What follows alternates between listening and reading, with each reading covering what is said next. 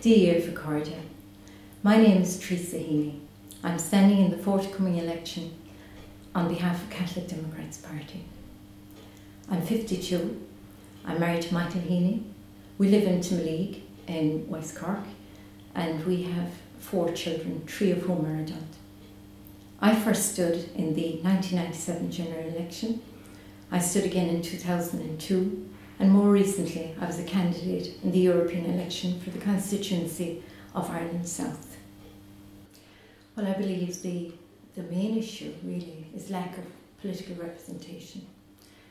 We see that particularly at the last referendum, the same-sex marriage referendum. We had no elected TD to speak out on behalf of the thousands that feel that they were not represented during that debate. Equally, with the children's rights referendum, we had no representation. I, in fact, called for debate on both those referenda, and again, even as far back as the European Stability Treaty, and the politicians never took up the challenge. And I believe there's a democratic deficit, really. We have no political representation on the key issues.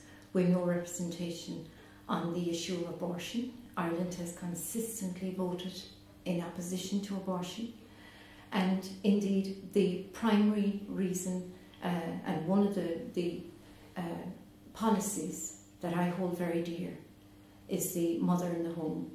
And the Irish Constitution upholds the right of the mother to stay in the home and not be forced out by financial necessity. And yet, down through the years, we have not one politician elected to Dáil Éireann that actually defends that right of a mother to remain in the home and look after her own children without financial discrimination and without being forced out. And we realise now, and studies have shown, that the one-to-one care of a child, particularly and preferably from a mother, is actually the key to the emotional development of a child and to the later well-being of a child, and that's even confirmed by the American Pediatric Society now. Well, my first course of action is to fulfil that constitutional right that mothers have, that babies deserve and that families must be given, is the opportunity to look after the child in their own home. And we will be calling for the carers allowance to be extended to mothers who look after their children in their own home.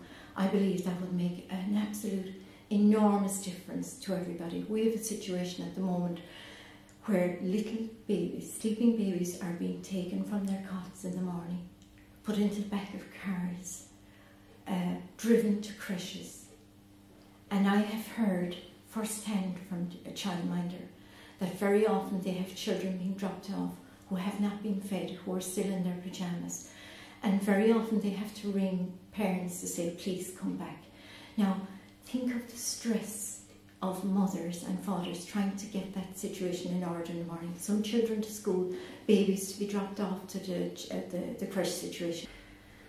Well, I believe that the referendum last year taught us something very valuable.